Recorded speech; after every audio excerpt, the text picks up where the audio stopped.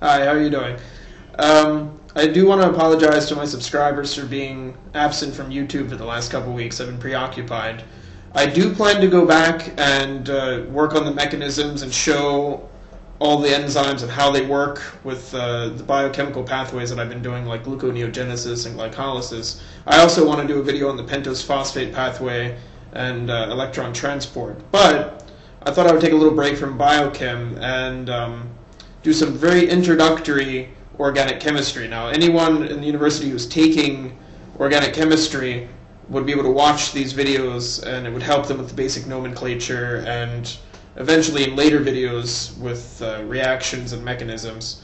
But today I wanted to go over the IUPAC names and just the basics. So here's my whiteboard. We can get started.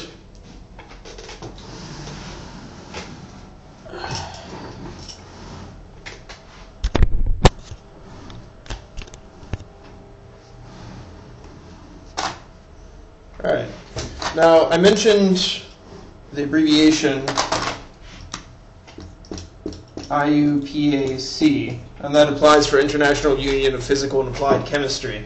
Now, basically, every organic molecule is named in a very logical way based on the following, what I'm about to do. Alkanes are carbon molecules that have no double bonds, only single bonds, and you can denote them from formula 2n plus 2. Alkenes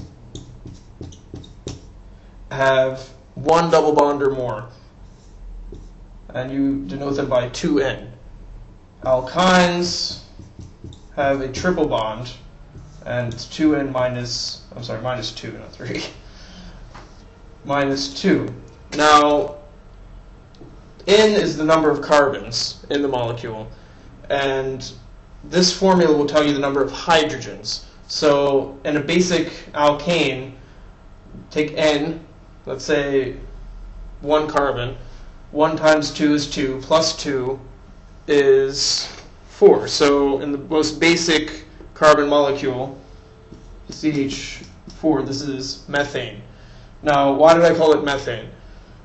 We'll go over the number of carbons, gives it the first prefix, and then alkenes, alkynes, and alkanes give it the second prefix. So meth, this is the number of carbons.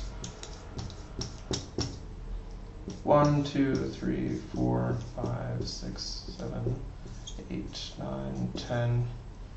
And here's the prefix. Meth, eth, prop, bute, pent, hex, hept,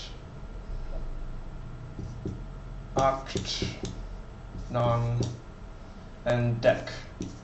11 is undec and 12 is dodec, so it follows like a basic logical structure based on Latin. So meth meaning 1 carbon. So whether it's an alkane,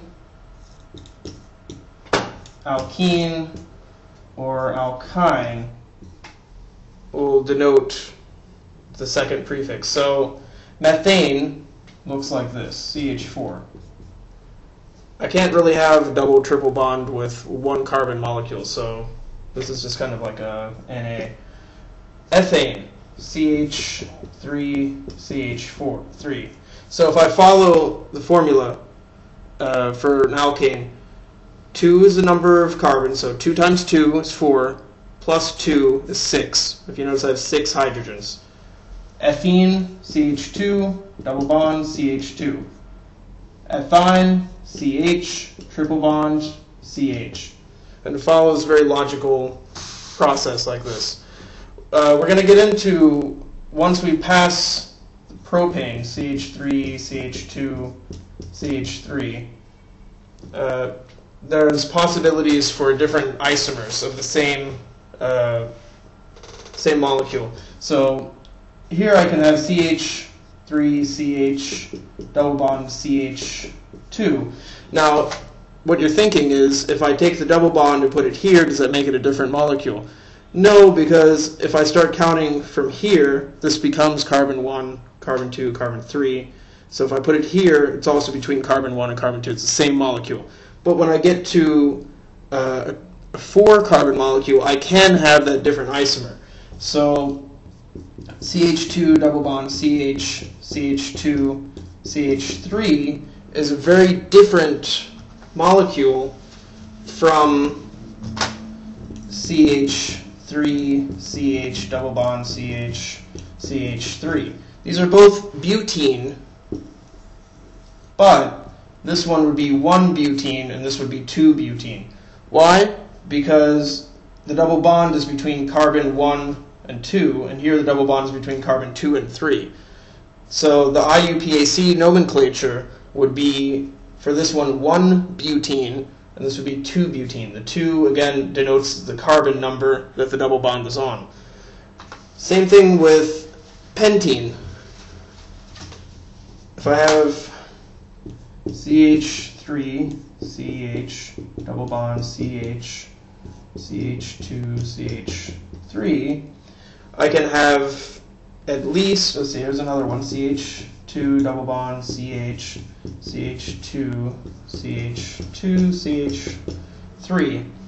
Now, if I put the double bond here, it's the same as this one. And if I put it here, it's the same as this one. So I can have 2 different isomers of this molecule. Now, later on, we're going to talk about which one's more stable, obviously.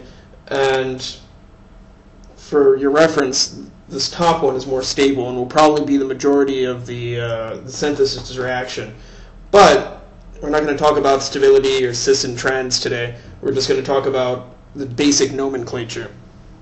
So, alkynes, same way. You can have different isomers of an alkyne. Just replace what I've done with the double bonds to a triple bond. Essentially, that's the basics. Now, I'm going to go over some basic structures here. Ethers, R denotes a carbon group. Now, it surrounds an oxygen. That's an ether. Alcohols have a hydroxyl group on the side of them. And I'm going to go over the nomenclature for all of these in the next video, because the YouTube's 10-minute maximum only allows for a certain amount of time. Carboxylic acids, R, C double bond O, OH. This is a carboxylic acid. Ketones, again, R is a carbon group. Aldehydes, this is just a brief introduction. This is, the opening credits to hopefully 20, 50 videos that I'm going to be doing on this.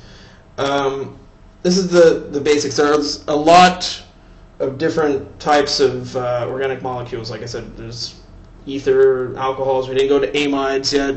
There's a lot of different ones, but this video's purpose is basically to instruct on the nomenclature of alkanes, alkenes, and alkynes. And in the next videos, or the videos to come, we'll do nomenclature mixing up alkenes with alcohols, ethers, carboxylic acids. Seriously, a world of fun, and thank you for watching this video.